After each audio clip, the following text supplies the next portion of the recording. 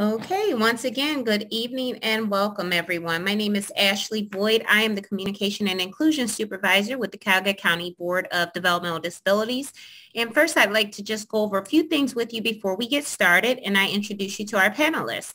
As a participant in this webinar, you will not be visible to others. I repeat, you will not be visible to others. Only the name that you have provided Zoom will be visible. All participants have been muted for the purpose of this webinar. If you have a question, please feel free to raise your hand and wait to be acknowledged. At that time, once you're acknowledged, I will unmute you and you will be able to speak freely. I do ask that you please save questions until the end of the presentation. Participants may use the Q&A feature, and we will try our best to answer all of those questions received through Q&A. Please note some of your questions may be answered later in the presentation, so we ask that you please be patient. Also, we value your feedback. So if you registered for the webinar this evening, you will receive all shared supplemental information via email, along with a link to a brief electronic survey later this week. So we ask that you please take 2 to 3 minutes to complete the survey because we want to hear from you about all of our presentations and the job that we're doing. So now, without further ado, I'd like to introduce you all to today's panelists for our Planting Seeds of Knowledge webinar entitled IT equals Independence plus Technology. So today we have joining us Assistive Technology Specialist Juila Wolff, John Blair, and Michael Moats. We also have Behavior Curriculum Intervention Specialist Cindy Miclau, and Audrea Ramirez. And we also have joining us today Special Instructions Manager Kelly Rainey. So I just want to welcome all of you all today and thank you for joining us. Starting us off today will be Juila Wolff. So I'm going to stop the share on my screen and Julia, you can go ahead and take it away. The rest of the panelists, feel free to turn off your cameras until it's time for you to present. Thank you so much and enjoy, everyone. All right, hello there. Like Ashley said, I'm Juila Wolff. I'm one of our 3 assistive technology specialists, Mike Moats and Sid Blair, who you'll see shortly, in the middle of this presentation today. Today we're going to give you a tour of the new website that just launched today. It is a virtual tour of our custom living environment. We also are going to show you the newest member of our team, our Omni Telepresence robot. Ashley will be providing you with a link to our website, but right now, just so you know, I did put it, it is in the chat, so you will have a link if you want to go through there as well. So let's go ahead and look at that website together.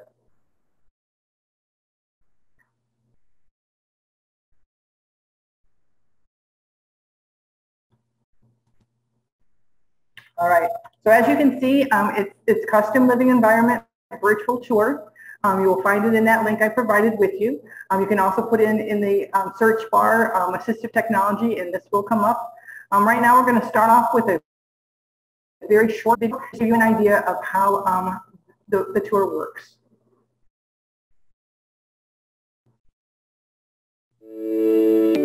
Welcome to Cuyahoga DD's Custom Living Environment Virtual Tour. The Custom Living Environment, or CLE, is a smart apartment demo developed in 2019 that showcases many assistive technology tools that can be used in a person's home to increase independence. It allows individuals to touch and try equipment and devices in a home-like setting. This virtual tour allows you to see the CLE at your own pace and learn more about the items that pique your interest. Each room in the CLE has its own product list. Within each room, there is a list of items containing a link to a video of Cuyahoga DD staff demonstrating the product, as well as a link to more information about the product. Many of the items featured in the CLE are available for trial to eligible individuals from our lending library. For more information, visit cuyahogabdd.org/CLE virtual tour. Well, really what happened was we found out during COVID, like everyone else, that, hey, sometimes you just can't do things in person. So we wanted to make sure that people still had an opportunity to see our custom living environment. And people today might not be able to come and see the CLE, even though we are doing live tours. Maybe there's a transportation issue, or maybe they can't get staffing together. But this will give you an idea to how to at least stop and look and see what we have to offer, and then call one of our assistive technology specialists or one of your therapists, and we will be able to help you know more about these products. So let's dive in a little deeper into our website here. First thing I'm going to show you is each one of the rooms has its very own link. So you can choose a different room to go into, and then once we're in there, I'll show you what happens. So let's go first to the kitchen. So the kitchen has an awful lot of items in it. We have a listing of what the items are, so you can click on that to see what's going on. Just watch a short video for that. I'm going to scroll all the way down here to the bottom to the very last one, so that you can see Mike Moats featuring our cook stop. Hello, so we're here in the kitchen, and one of the things that is most important when we're in the kitchen is worrying about safety. So, for instance, we have a typical electric stove, and I'm going to turn the heat on, and so this burner, you know, we'll see is going to get hot, it's going to get red. And one of the concerns that we have is for people who may get distracted, right? They'll walk away for the phone, walk away for the TV, the door, whatever, and then they will leave the area and they will forget that they were in the kitchen. So what we have here, this is a cook stop, is what this is called. And as you had seen, it had a green for go cook light on it, meaning it was okay to cook, it was okay to turn. What you also didn't really notice is that there's a timer that is going on right now. So once I turned the oven on, the timer started. This device is a motion detector. As long as I'm here in front of the kitchen, or in front of the stove in the kitchen, the timer is fine. Now, if I were to leave the kitchen and go elsewhere, the motion detector would realize that nothing is happening, and then the timer starts. So we have it here set down for 30 seconds. You can have it set for a minute, 2 minutes, 5 minutes, whatever, you know, is appropriate. But once I leave and the motion detector detects that nobody's in the kitchen, the timer starts. It'll go down to 20 seconds, 10 seconds, and then finally at 0, the electricity to the stove cuts off. So the burner gets cool again, and also this stop button will turn red, signifying that the electricity has been turned off. So that's just one of the many videos you'll see here in our kitchen. So what's really nice about this website is when you scroll back up, maybe you saw something in the video of the cook stop, like maybe the microwave, and then you can pick the microwave to watch. You can watch them as many times as you want to. But when you get back up to the top, you can click right here, and that will allow you to immediately go back to the home page, which allows you then to see all the different rooms again. This time, let's go to the bathroom and see what we can see there. So in the bathroom, obviously, there's so many different things that we have. One of the things I want to show you today is one of the newer items we have, which is the electric toothbrush. And I'm going to let Jody Shashker show you that now. The Auto Brush is the latest innovation in dental technology. With 3-in-1 cleaning, gum therapy, and whitening, it is safe and effective. The Auto Brush has an antibacterial silicone brush head that can be suited for all ages. With 30,000 vibrations per minute, it is a dental-grade effective clean for everyone. This kid version is easy and fun to use with a song that plays until the child is finished. The base gives it a nice place to sit and is rechargeable. Not only available in kids, but also in adults, with different sizes available for every size mouth. So that's just one of the things that you'd find in the bathroom. Once again, I'm going to scroll back up here to click here. And again, one of the things that we discussed today is possibly coming new, because this is, again, today is the very first day that it's been live for everyone to see. So you guys are on the cutting edge of what we have offering to you. We have what we talked about, possibly if you saw something and didn't know what room it was in, that we're going to try to see if we can do a search engine. That might be something coming new to as well. But right now, I want to show something specifically that you probably wouldn't be able to find because it's in our entryway. And that is the Watchfinder 3. So I'm going to show Sid Blair showing off that video. And again, these are quick, short videos just to give you an idea of what we have to offer. This is the Watchminder 3, and it's a reminder device and also a watch. It's worn on the wrist, and it has a subtle vibration when the reminders appear. If you have an individual, for example, who might be working at a job and they're used to their supervisor telling them great job or nice work, you could actually program some affirmations into the watch itself that they would see, and they could go off every 30 minutes, for example. And when they see that affirmation, they would know they were doing a good job because it would be reminding them of that. So if we scroll through the watch itself, here are just a few of the reminders we programmed in. There's You Rock, there's Sweet, and there's Wow. And each one of these would pop up every 30 minutes for that individual and would give them that affirmation that they need to do their job correctly. So there you go. That's our new website, our new page in the website of Cuyahoga BDD.org. Again, this is a precursor to maybe having an actual tour in live. But again, if for some reason you can't come and do it live and you still wanted to have something done more intimately, we can certainly show you how to do it through the use of the robot. So I am going to stop my sharing, and I'm going to hand it over to Mike and Sid, who are going to show you how our robot would help with those virtual tours of the CLE. Take care, everyone.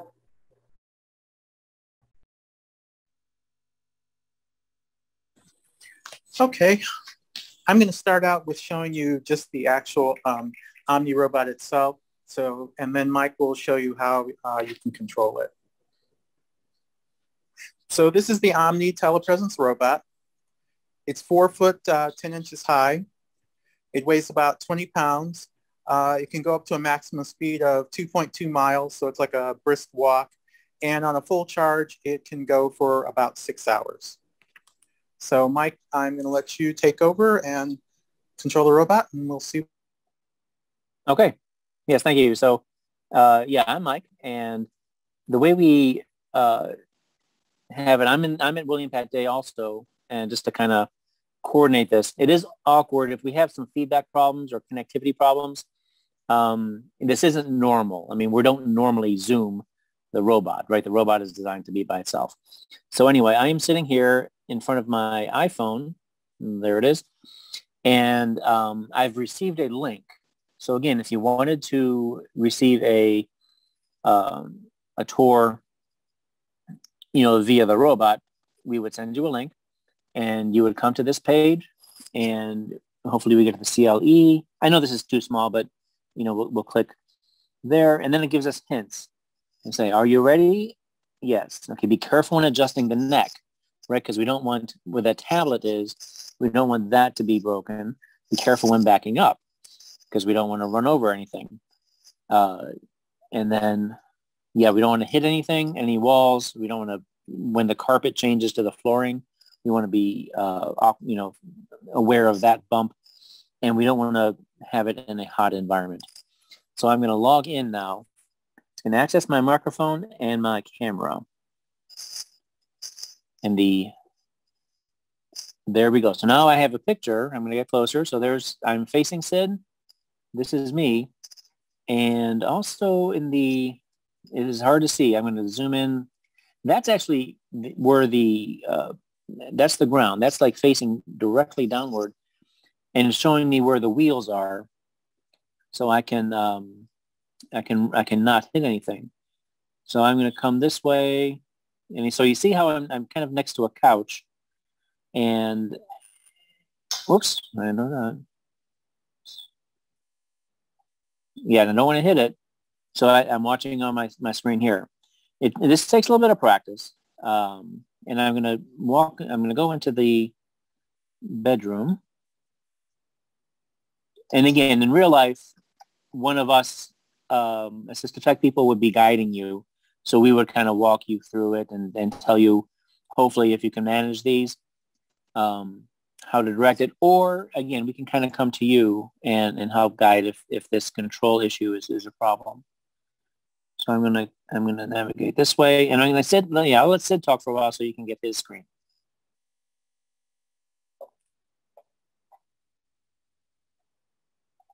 Okay, yeah. So Sid, why don't you? Okay. And I believe if it's on speaker view, then on your PC, then you'll be able to see exactly who's speaking at the present time. So for those of you who want to see the larger picture, adjust your Zoom to speakers view, if that helps. Okay. It's going to turn around a little bit more.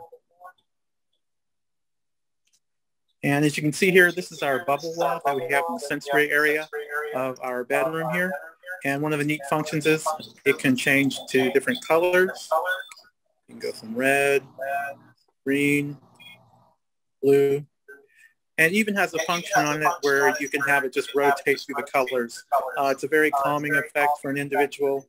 If they're having a difficult day, they could come into their room here, go into the sensory area, and just kind of enjoy the bubble wall. Okay. So again, on there, you kind of heard a little bit of feedback. But again, that wouldn't happen in normal life, right? That wouldn't, if it's just me and the robot, then we don't get the Zoom feedback. So that's how that works. So I'm gonna go to the kitchen now. I'm gonna do the Amazon dot, and so I'm gonna walk through. Yeah, Sid, why don't you start talking, Sid, so you can get the so your screen can show. Maybe you can't hear me. I can hear you. Oh, okay. Okay. Okay.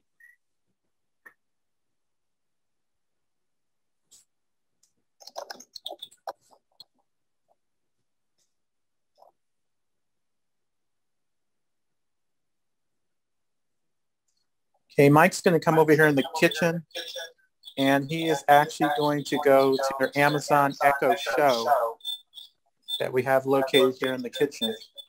And he's going to show you how using the robot, you could actually communicate just like you would if you were actually in the CLE yourself.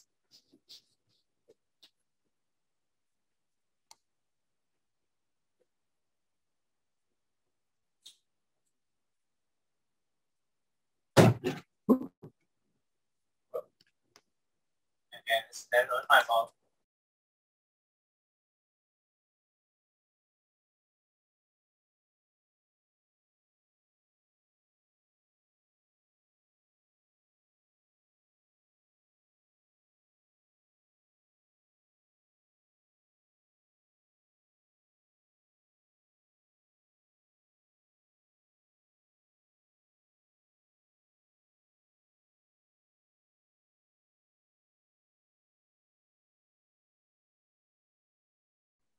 Mike, if you're speaking, we can't hear you, so you may want to unmute. I'm not quite sure.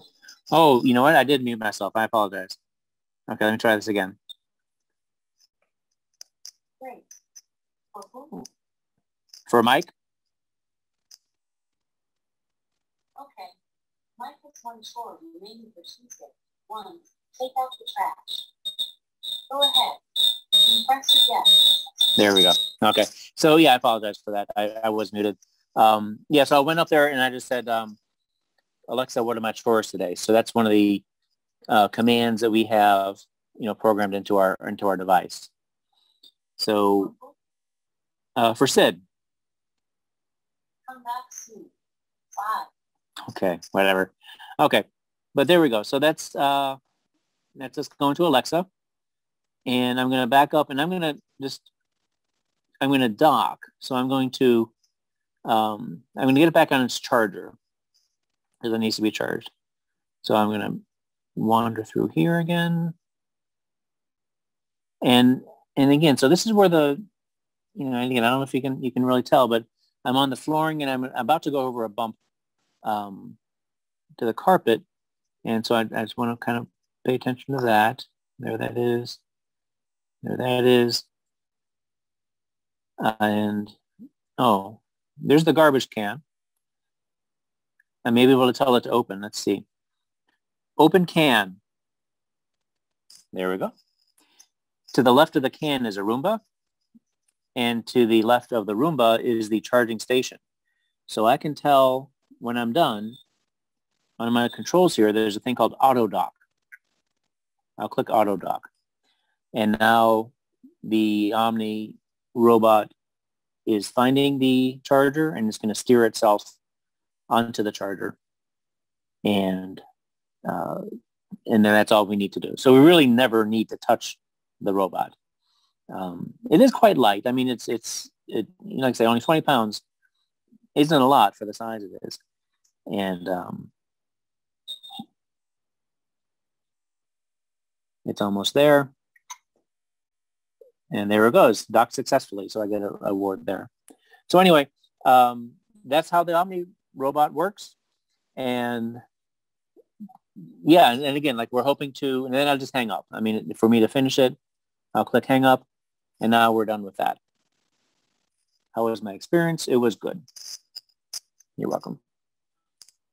So that's the Omni robot.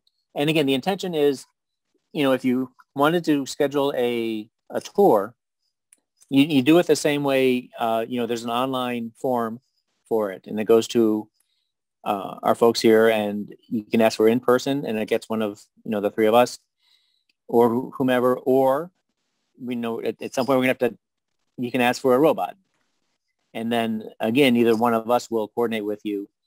We can either come to your house and help you navigate through it with a robot, or we can be in the CLE if you can manage the robot and coordinate it that way. Mike, we do have a question. So Jeannie wants to know, or Jeanne, excuse me, wants to know, please give some examples of when the robot would be used. Is it more flexible or complete remote monitor? Is it a more flexible or complete remote monitoring option? That's an excellent question. And I think this is so new that we're still exploring things like that. Again, for us, yeah, that's the question. I mean, so for us personally, we got it to offer remote tours for the CLE, right? That's why we personally, got it. In another life, why would another person get this? Another person could get this possibly for remote monitoring. Those of you, familiar with remote monitoring, you have the cameras on the walls, or you have a tablet on the wall. This could be a tablet on a robot, and which can then move and navigate. So I think it would be up to the remote monitoring company to kind of introduce a robot, or have that as an option. And again, other ways that it's been used, if the robot is at a school or at a place of work, and a person could remote into it and then travel to school. I mean, there's a commercial out there about a remote a kid who's in school remotely, and he's traveling the robot. He's in his house, but he's zooming through the robot as the robot moves through the hallways. So those are real life examples. And to be frank, yeah, I think it's still so new. We're still exploring that, what it can be used for in the future. Thank you, Mike. You're welcome. Hey, really quick here. Looks like we have a hand raise here. If it's specifically related to what we've just seen here today, we'll go ahead and take this question. But first, maybe they lowered the hand raise because I no longer see it anymore. So, okay, let's see here. It's back up. Give me 1 minute. Okay, Kevin, go ahead. Unmute yourself, please. Okay, thank you. First of all, hello, Mike and hello, Kevin. Ashley. But for you to, kind of tell me what to do, can you just do it on your phone? For example, I have the Ring doorbell system, and I can talk without going outside. Does it work with the robot? Yes, it does. Yes, and again, okay. It's awkward, because we're zooming with the robot, so that really doesn't give you the full appreciation of how it's awkward. But yes, in real life, if you were on one end, just like the Ring doorbell, that's a great example, because it's got the camera and it's got the audio, and all this is a moving ring doorbell where you can talk, right? I can talk back, and of course I can see you. That's the other thing. So this is different than the Ring. because I can see you. I can see what you're presenting on the camera, and you obviously can see me, or you can see Sid, who's in the CLE, and he will show you this device or he'll show you that device. Yeah, but that's a good example. And yes, you'll be able to interact. You and the person leading will be able to interact pretty nicely. And also, I was going to add, one of the great things about the Omni robot is it doesn't use an app. It only uses a web portal. So as long as you have a web browser, you can just go to the Omni link in the web browser, and then you can control it from there. Unlike some of the other robots we looked at, you had to actually put an app on your phone. Some of them only had apps for Apple. Some had for Apple and Android. But with the Omni, it kind of eliminates that hurdle. You can basically do it anywhere you can get to a web browser. You'll be able to control the robot from there. Thank you, Sid. We have one more question. Go ahead, Tina. Go ahead and unmute yourself, please. Hi, I'm Kevin's mom, and I was very interested in this too. This looked very usable for him, if for some modifications. Do you think down the road there would be a chance that there would be some kind of like tray or basket? He's in a wheelchair and he's just trying to get things like to the kitchen sink or to get something out of the refrigerator, you know, to eat. Or that's been a struggle of ours, you know, if there was some kind of something that he could, you know, put that on there and then have it take it to the other room for him, I think would be fabulous. Yeah, I hear you. Somehow this robot would have to know which drawer to pull, right? Things like that. I don't know. Yeah, that's not the. Yeah, this particular robot is mostly for, you know, the presence, right? It's not a service robot. That's what you're looking for. You're looking for a service robot, and I'll bet you those. Well, no, I'm sorry. I didn't mean for it to like take things out of the refrigerator, but for him to get it and put it on there and then take it to whatever room he needs it to go to. Oh. You know, yeah. Yeah. Does that make sense? It does. Yeah. Yeah. Yeah, maybe. I mean, yeah, you know, we've tried a cart system, but it's a little awkward for him. So with trying to push his chair and push that, he's got to push it forward. And so I'm just thinking of other applications for that. And that really piqued my interest. Well, yeah, keep thinking like that. Yeah, because I think because obviously, because you control this obviously with, you know, your phone, you know, forward, back, left, right, and so what you're looking for isn't necessarily you're just mostly looking for a transport type of thing, and it's something to explore, that's for sure. Okay, thank you.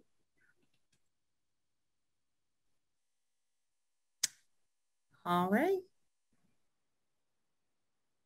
So up next, we have our special instruction manager, Kelly Rainey, who's going to share some video with us. Is that correct, Kelly? Yes, Audrea and Cindy are going to share the videos. Okay. Okay, great. Welcome, Audrea and Cindy. Thank you. Good evening. Hi, everyone. Yes, we'll start with our first video, which is a good introduction to what our department has been trialing out. It's called Florio. It is a virtual reality that's linked to specific lessons that Florio has created. And the video will just give you some more background information about it. So we'll start with our first video. We also have a second video that Florio has created to present to you for this evening. Audrey and I might stop here and there to give you some more information intermittently throughout. And then at the end, we both have some examples and success stories of us starting to trial out this equipment with some of our clients on our caseload. So I will first share the first video.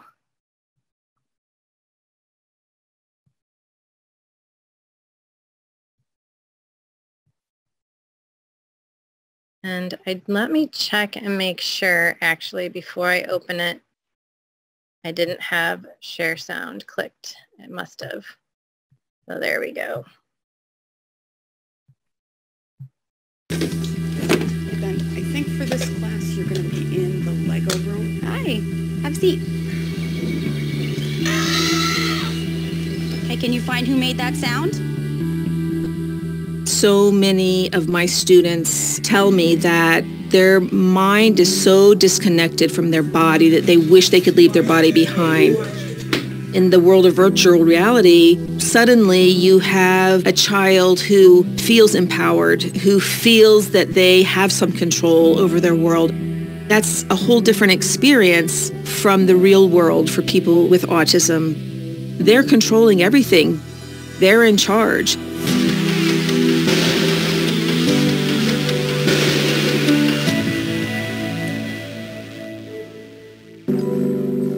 We have gone through lots of different headsets to figure out the best one. So this is actually a consumer launch Oculus. This one had a nice form factor for kids. This is Vijay. He's the CEO of a virtual reality company called Florio, hence all the headsets in his basement. I'm also a dad. We have 2 kids, an 8 and a 4-year-old. And our son is on the autism spectrum. As parents of a child with autism, you're always looking for those moments where you find healthy engagement with something. Is that where your pretend house is? Yeah. Manoj has a deep interest in maps and navigation. It's Ocean City. We call him our human GPS. Ocean City, Maryland. Manoj makes you look at the world in a whole new way. Like, he notices things that I don't notice. It's right. Look at that. In late 2015, Google Street View became available as a virtual reality application. Now it's satellite mode. It is satellite mode. I had a virtual reality headset, and I was really curious to see whether he would enjoy it or not. Come over here, put it on. He tried on the headset, and he loved it. Viva was the one who then made the connection as like, what if VR could be used as a medium for coaching skills and eventually, if you can prove it out, be therapy. What I've learned is that the autistic brain has neurological differences that can present different strengths and challenges. Our idea is that in VR, it's in 3D space. It involves the same kinds of navigation challenges and communication challenges, and that practice is just more useful and more applicable. Generally, people with autism tend to have difficulty communicating with others and focusing in group settings. So Vibha and Vijay created a company and started to make VR lessons that could build communication skills. Florio's lessons work on elements of a very important foundational skill called joint attention. Joint attention is the ability for 2 people to establish shared focus on the same object. It's a pretty important social skill that many people with autism tend to struggle with. What Vijay and Vibha needed to prove is that VR could actually help children with autism build those types of skills. And they needed a partner to help them do it. Get in class, young man. This is Celebrate the Children, a special needs school in northern New Jersey. And like most schools, they're trying to find innovative ways to use technology to help their students. They can then bring so much more to those face-to-face, real-life interactions, to be able to express their ideas, to feel more in control and less anxious. Many of the students at Celebrate the Children have more severe forms of autism than Manoj. A lot are nonverbal, so even basic communication is a really big challenge. This is Max. He has limited language skills, and he often struggles with using joint attention in the classroom. Would you rather swim in the ocean or a pool? When Florio decided to pilot their program at Celebrate the Children, they wanted to find out if their VR tools could help kids like Max build skills like joint attention. Okay, so Max, how are you feeling today? Okay, so you're gonna put this on. Sure you're okay with your glasses, right? All right, there we are. Keep looking around. You found the chimp. Great job. Awesome. Okay, let's see what else. Is that a bird squawking? Great job. You found it. First try. All right, I'll take it. Thank you. Great work, Max. Did you enjoy Florio today? Yes. Great. Good work. Bye. Unbelievable. It was incredible. I'm impressed. Processing language and accessing his language is very difficult for him. And that's where the anxiety comes down, the confidence comes up, and the motivation to come back and keep doing this. And Max isn't the only student who participated in Florio's program. Drew, perfect. We measure several different dimensions of the skill joint attention, and 10 of the 12 kids showed clear improvements in that skill. And these were older kids who had more moderate to severe autism. Florio is busy building more advanced training situations in virtual reality. Can I talk to you a moment? Yes. This is Manoj beta testing the latest one, a police safety simulation. The police safety module is part of an NIH study in partnership with Children's Hospital of Philadelphia's Center for Autism Research. Florio started building the police safety module after an incident in 2016 where police approached an autistic man who wandered from his group home.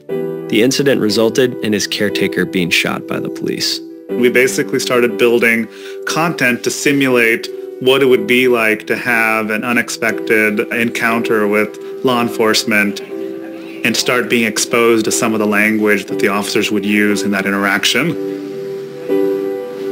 All right, you're free to go.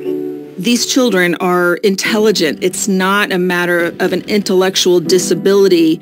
It's more how the information is coming in and their inability to organize that information. Keep looking.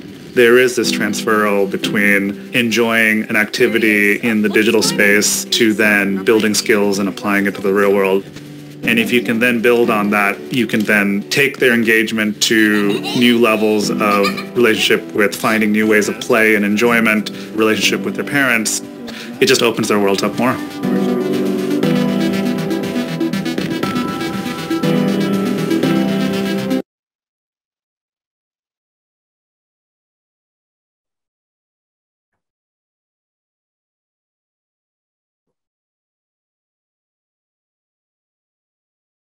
You're muted, Cindy.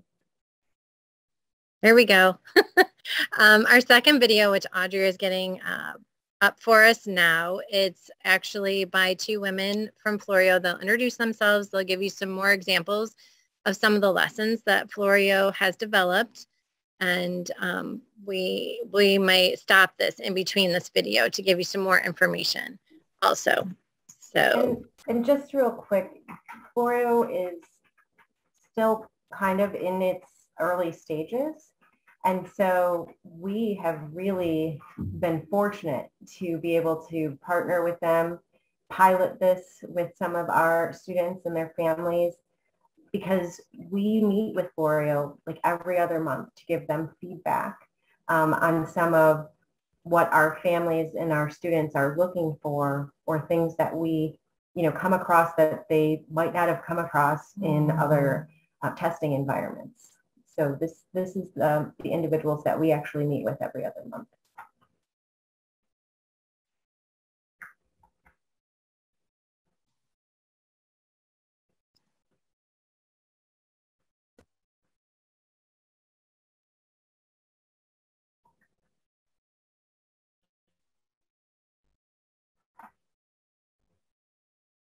Hey everyone, I'm Heather and I do community development for Florio. Joining me is Rita. She is our director of therapy content and she's also a speech language pathologist, and we're here to introduce you to Florio.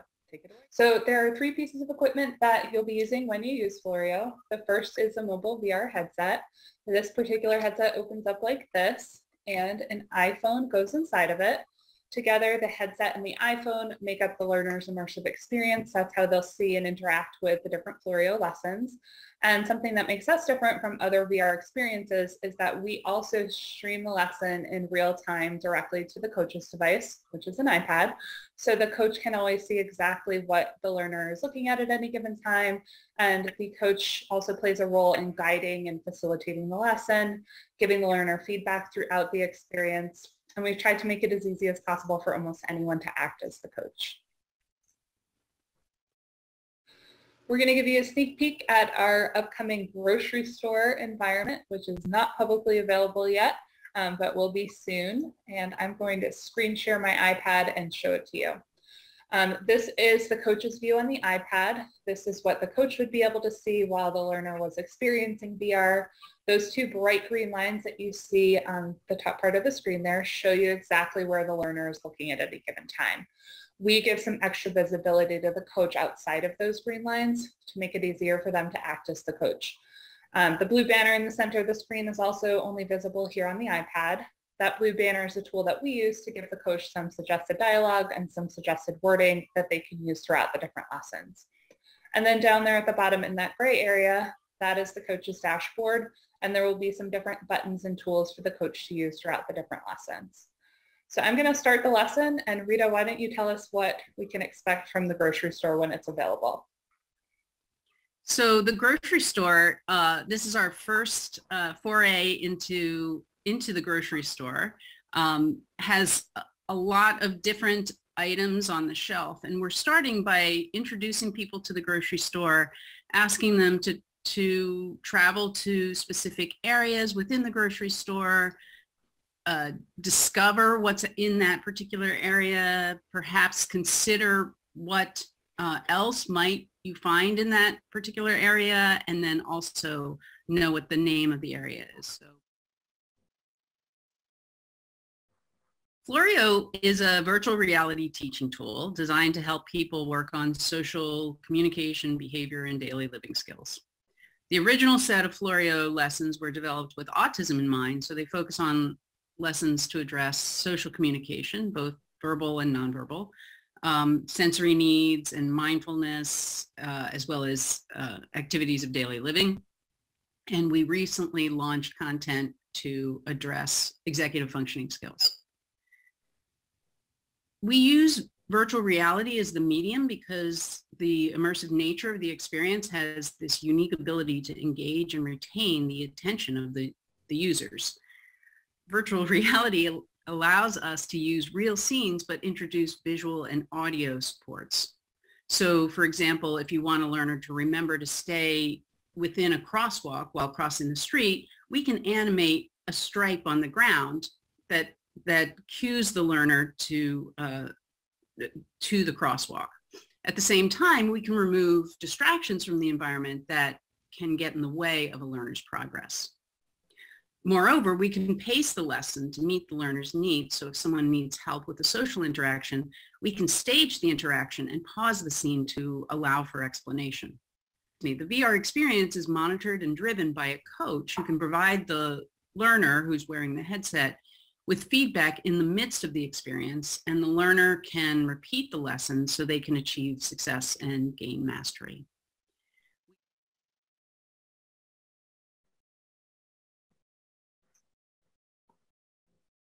So we're going to pause at this section. This gives a little more insight into that law enforcement interaction that they discussed on the first video. This actually shows kind of the actual time, and there is a considerable wait time built into the program to allow for processing, to allow for prompts.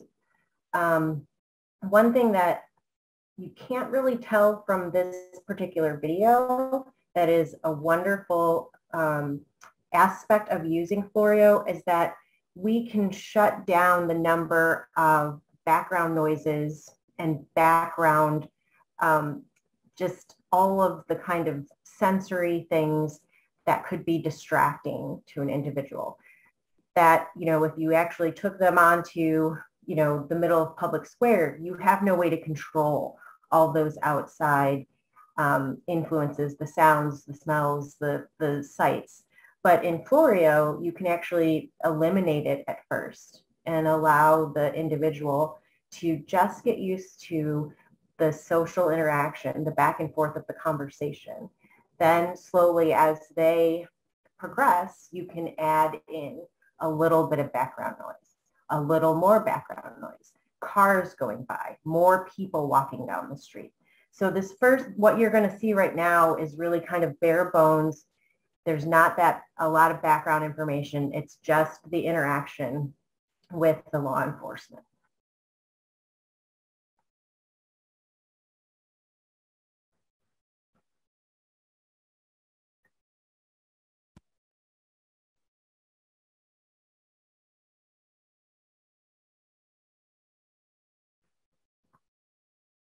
Hey, excuse me.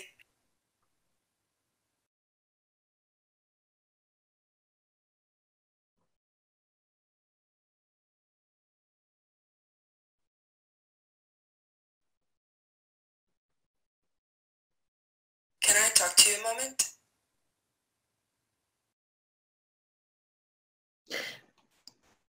What are you doing here? Cindy, did you have something?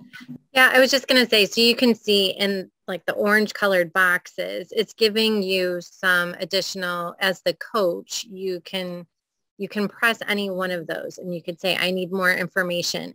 And the police officer would ask in a different way or ask it again. You could have the police officer say, did you hear me? So it's giving you as the coach some of those prompts. And if they answer correctly, then you would go into, the green box for the next question. So you're seeing, the police officer stating the question. We're waiting for, the learner to respond. It does give you throughout all of these lessons a lot of those other questions or other ways to answer in the orange area. And then you can move it at the pace of how you feel that learner is progressing. And so it kind of, each scenario, each lesson scenario has levels to it. So, the first time, like I said, you might have more prompts within the scenario and less background distractions. And then maybe by the fourth or the fifth time the student goes through, you're adding those things in and they need less prompts. So there's room for growth and room for them to continue to practice as they grow.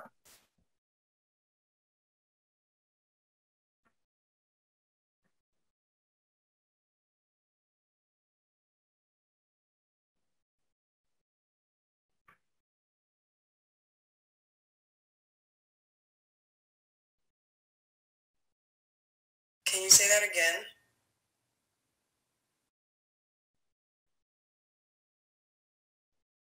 I need more information.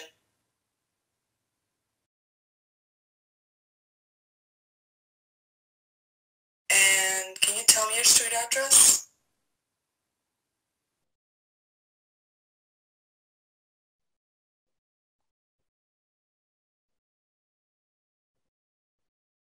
And what's your date of birth?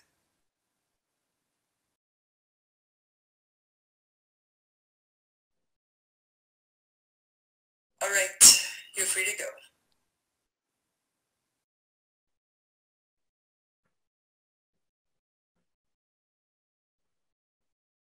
So that's the end of the video, but I know both Cindy and I had some information, some stories to share with you about some of our students. I'll let Cindy go first. So when we started this, what you should know is each child has their own avatar. When you've started with a new learner, you'll create an avatar and you could name the avatar what you would like, and it'll keep track every time I come back to that learner. It'll tell me, we've done these lessons, and we can actually go online now and see which lessons we've completed. We haven't quite reached a data collection piece of it yet, but this is all still progressing. So, but we are able to keep track of that. So one of my little students that I started with, he's a 4-year-old little boy who has ADHD, and he has a lot of difficulty with holding joint attention, listening to directions, 1- and 2-step directions, keeping his body emotionally regulated so that he can hear the directions. So I thought this might be just a great experience to see how this works and how much we can progress through some of these difficulties that he's having. So we started with, and I guess I can give you guys just some list of the skills that you can work on. I know they kind of went through some of them, but communicative eye gaze, there's 11 lessons in that section. You meet some animals, you may be asked what sound, what animal made that sound. You may want to watch where that animal went, so you have to focus and follow that animal. There's, like I said, there's 11 different things in there. Lots of safari, like examples, lessons in there. There's looking and finding 180 degrees, 360 degrees. There's some winter finding, looking for things. Another skill that they have is community and daily living. There's 16 lessons within that area. So you saw the police officers. It'll build, like Audrea said, on more information. So the first few are telling your information. There's one where it's in the evening, and like Audrea said, there's more and more background noise and distractions added to it. There is crosswalks, working on pushing a button, following the crosswalk, looking on the other side, watching the signs, checking for cars, looking both ways. There is, let's see, choosing, so those jaywalking, don't follow the jaywalker. So that's another community and daily lesson. There's descriptive language. So we work on spatial concepts like up and down or in and out or left and right. Where is the train? So you have to watch and follow the train. There is emotional regulation, 14 lessons in that. Watching the train, there's a xylophone, there's a maramba, there's hanging out in the aquarium, finding a fish, there's a crystal cave, there's snowfall. The train is also within the emotional regulation.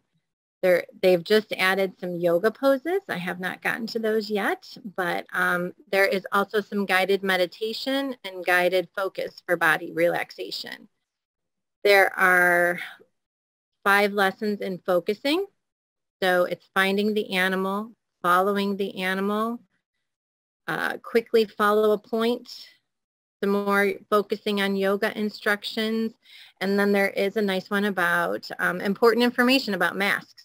And we may be going back to that more often again. So it shows like how when you cough, the germs, how they spread throughout a classroom, and how the difference is if we put a mask on, the decreased amount of germs that are spread within your classroom. So that's a nice visual on how that can help a student understand.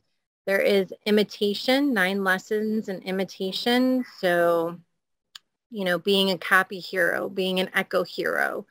There is infrequent events, 2 lessons in here. There's trick-or-treating, so it shows you walking up to a door, you pressing a doorbell, someone saying trick or treat, you responding, or you saying trick or treat and them responding with putting some candy into your bucket. So that's a real relevant in our almost October month. There is airport security check, which I did with a few of my students when they were traveling over the summers. That's a really nice one to see, going through TSA. Asking what, they're going to ask you questions. What's your name? Wait for you to give your ID, and going through the line through the security. There is school and social situations. There's 43 lessons within this one. So there's friendly greetings, unfriendly greetings, greetings through a hallway, greetings in a cafeteria, finding a group to sit with, being able to welcome a friend to your group, which they do through all of these, like low traffic and high traffic. So again, like Audrea said, we can increase and build on those skills and add more traffic. There's getting ready for class, finding a seat in the classroom. A lot of great things within that social school and social skills. And then the last one is understanding and using gestures. So there's 10 lessons within that one. There's a gesture game, whose turn is it to push the animal, stop and go with the animals, class participation, inviting a peer to sit. So a lot of those gestures come here, sit down, push, and using all those within the lessons. So that gives you a little bit more information on what lessons they have, but as Audrea said, they're continuously building on. And I know even before I had even asked about the airport security, I had come back to say something to them about airport security, and they were already on the ball and working on one and had gotten it out right away. So that came in handy for a lot of my students. The two kiddos that I've really been working on, like I said, is my little 4-year-old. And so we did a lot of the lessons within keeping lessons in responding to auditory information. So it was finding a giraffe and staying focused on the giraffe, and then finding the monkey and seeing what the monkey did. And he would go up and down and, you know, make some funny noises. And then we had to find the bird. So he had to look all around. And he really had to slow down a lot of his motions because he's got these on and he's going back and forth quick as lightning. And he wasn't even finding the bird because he was going so quickly. So it was really nice to see from our first lesson with Florio to, I would say, we've probably done 6 or 7 lessons, to see him slow down, to see him understand that I need, you know, to listen to the directions.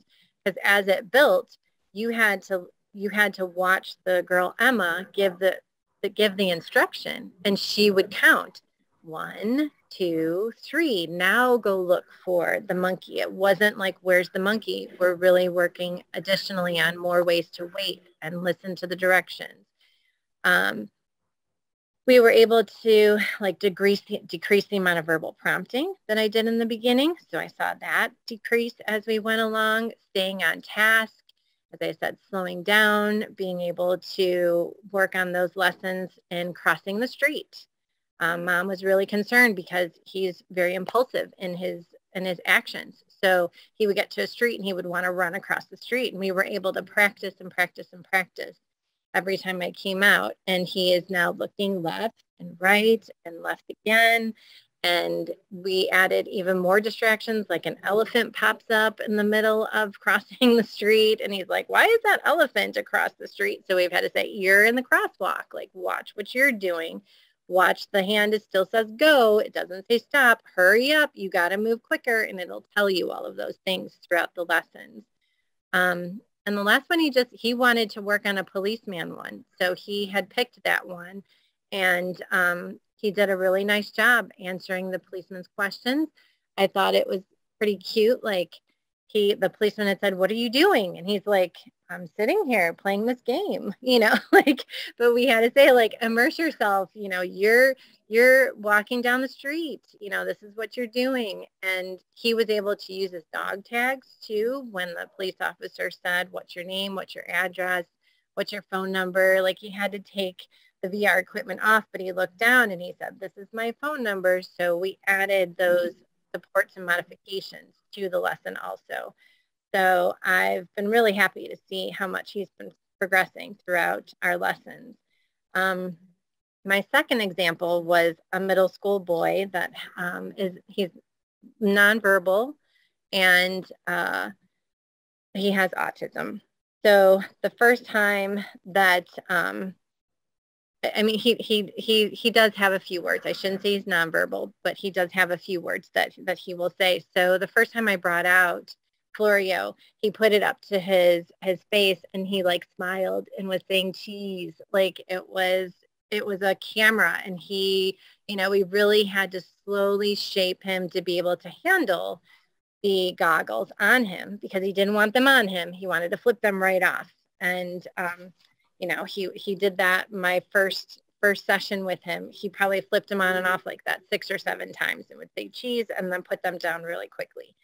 So I had to rethink, like, what kind of things is he really interested in, and how can I get him to engage a little bit more with this equipment? And he loves music.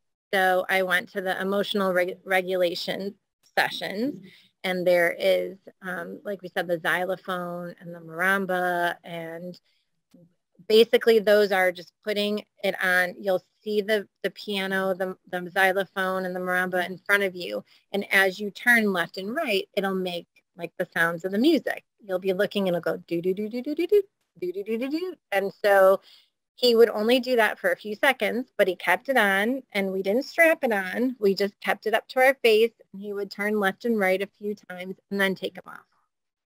So we did that a few times during our session. They got a little bit longer at the end of those sessions, but it still was very quick. And so we just had to stay at his level, let him guide us to see how long he would keep the goggles on.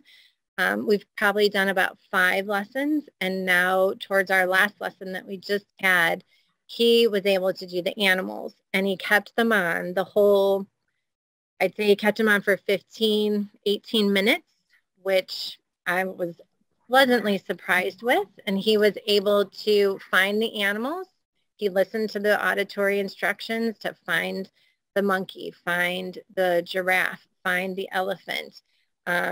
And he stayed regulated, and I saw such a progression from our first time that we brought in the Florio to this last visit, where we were able to work on some real lessons with him.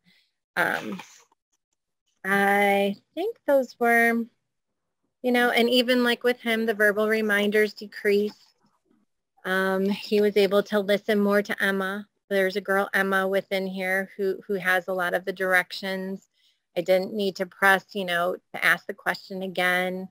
What is nice, which I saw in the video again, is that most of those kids are in a swivel chair, which a lot of times when you're in the home, you don't have that as an option. We might be sitting on the floor. We might be sitting on the couch. And that is really nice because I had to physically prompt him at times to turn right or to turn left to find a giraffe or to find an elephant or to see the whole area around him, because it goes, 360 degrees.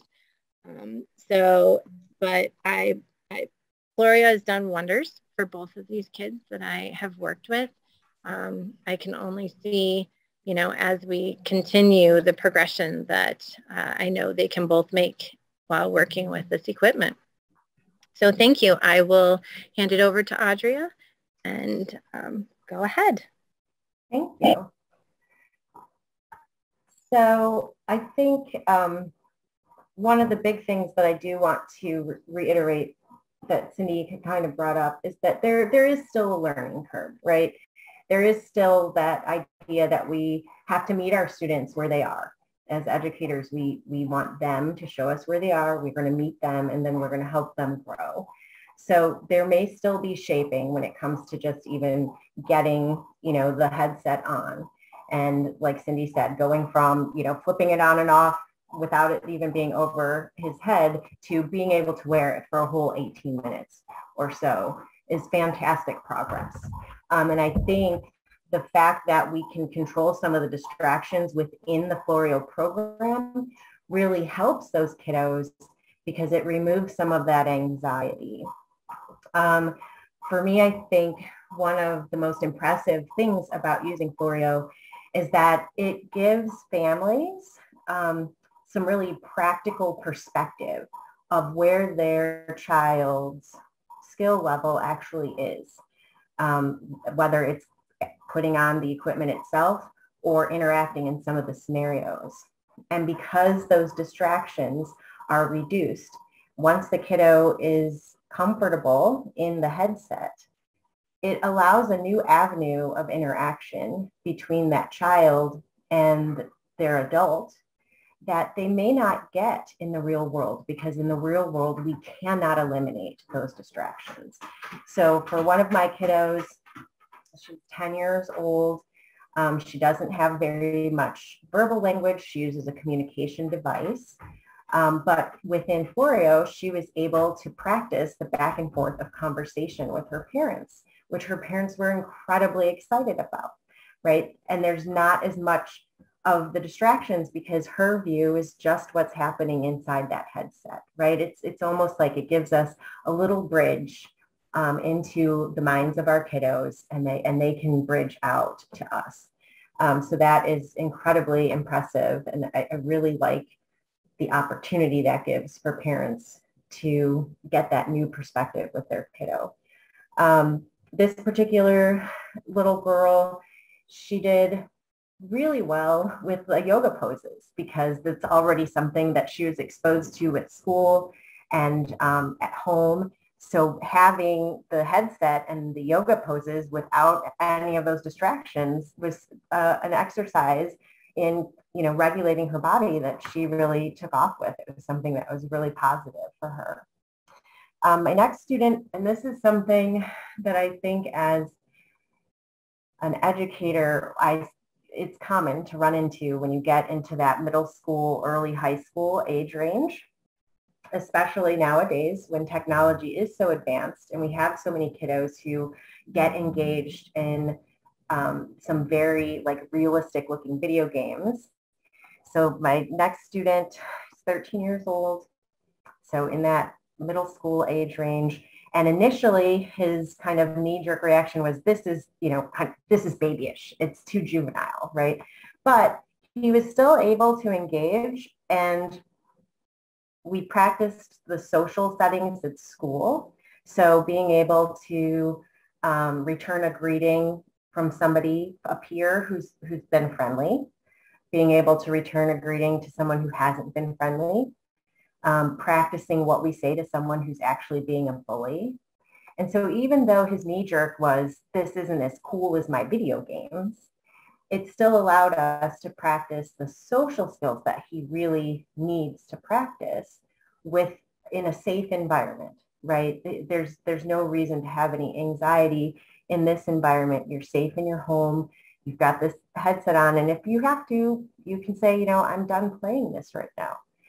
So, even though that initial, this is kind of babyish was his reaction, he actually ended up engaging, and we worked through those social skills that he will need to practice in his school with his classmates and peers.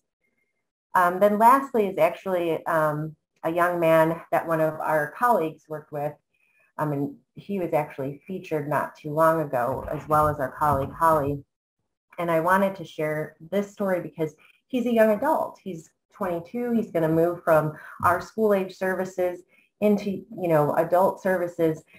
But Florio has been something that he's been able to practice real world interactions in. Holly has actually worked with him every 2 weeks on a regular schedule. And he's been able to not just get through each lesson, but get through the levels of each lesson and progress with that regular interaction. Everything from self-regulation to executive functioning to the social pieces. So I think, as we stated earlier, we're really fortunate that we're able to partner with Florio at this time, even when it's still in its early stages, because we're able to get feedback from our families and individuals, meet with Florio regularly, and we're right there finding the new applications, because I think the potential for this type of technology for our students and their families it's kind of limitless, So that's all I have. Yeah, I know. I think there was a question, Ashley, about are there plans for Cuyahoga DD to utilize? Can we get a Florio account? And right now, we're just in the process of working with Florio, and we are not able to purchase units or tech associated with the units at this time. I'm not saying that we wouldn't be able to possibly in the future, but we're right now just working with some of the students on our caseload. If parents are linked with the Cuyahoga County Board and would like to trial something like this, they could. I don't know if Kelly is still on, but that she is our supervisor, Kelly Rainey, and you would be able to put in a referral to one of us within whichever district you're in. And one of us, since we now each have our own Florio, which is fantastic. We only had 2 within our department, so now all of us have one. And we are able to come out and trial this and see how, it works for each of those clients. Yes, and to speak to that, Cindy, we are, again, yes, in our piloting stages of this program. We're currently trying to work out funding resources to get this, to purchase the equipment through different resources for families to have better access to it. So currently our staff, the behavior curriculum intervention specialists, are utilizing it with their caseloads. Our plan is to eventually be able to lend equipment through our lending library to families, and then eventually roll it out into the adult therapist world so that they could utilize it in the future. And of course working on funding resources to make it more affordable to families. So that is all coming in the near future. Again, this is so new, but we do realize that a lot of families are interested, and it's become very popular as a source to, as another tool in the toolkit to help the students that we serve.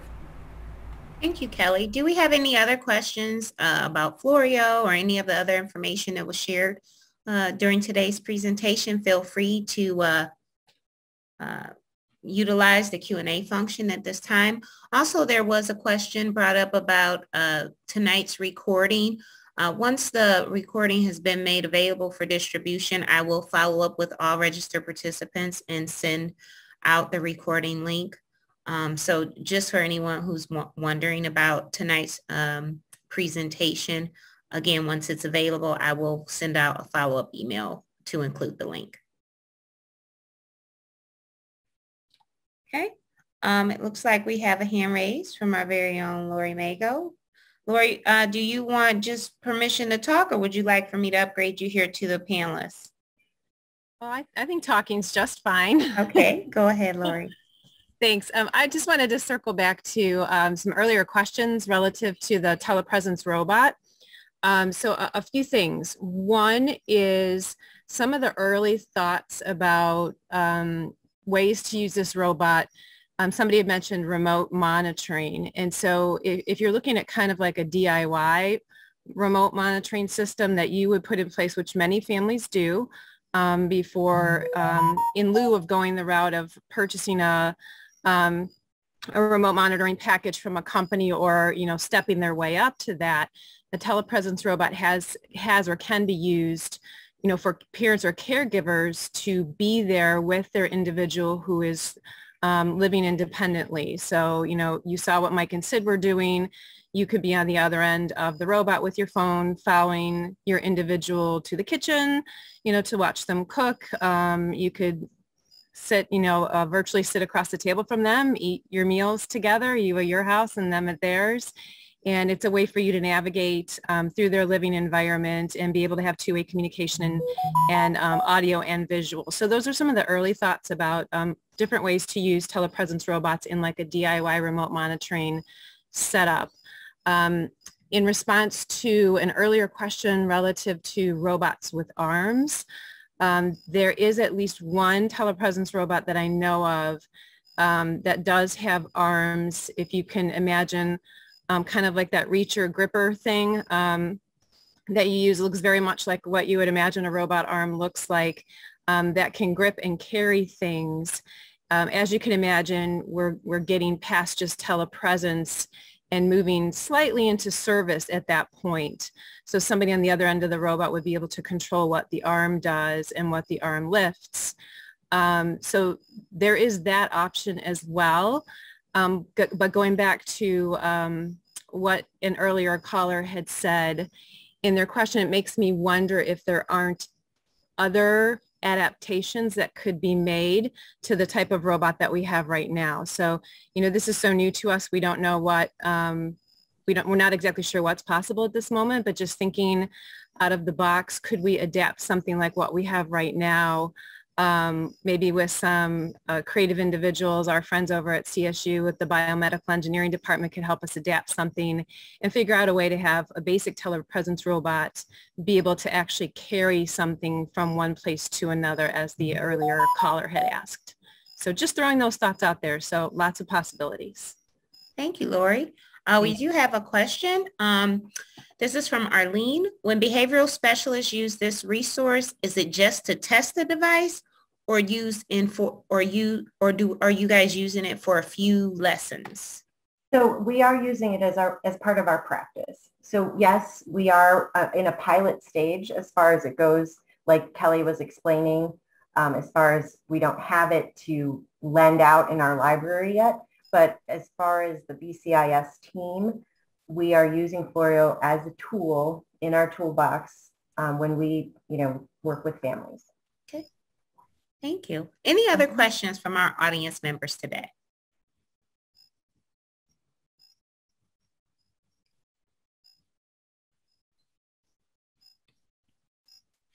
As a reminder, I just want to let you know that later this week, you will receive a link with a brief survey. So we would ask that you please take a few minutes throughout your day to complete the survey. We want to hear from you. Any ideas, suggestions, room for improvement. We'd love to get that feedback from you so that we can plan for next year. I just want to thank all of our presenters today, Audrea, Cindy, Mike, Sid, Kelly, Lori, thank you for hopping on and sharing some additional information and insight with us. I think it's been a real treat. I know that I've learned something today, a lot of different things today. Didn't even know we were there. It's almost like watching the Jetsons for me now at this point, but it's all real life. So who would have thought we've come this far? So again, earlier today when I sent out the link, I sent out the reminder email. It contained a lot of good resources for you all, several links to some of the videos that were shown today, as well as some additional resources. So please take a look at that email that was sent out this morning. It has all the information that was referenced today during today's presentation. And if we don't have any additional questions, I'd just like to once again thank all of our presenters, all of our attendees tonight, and hopefully you guys will have a great rest of your evening. So thank you so much and have a good one. Thank you.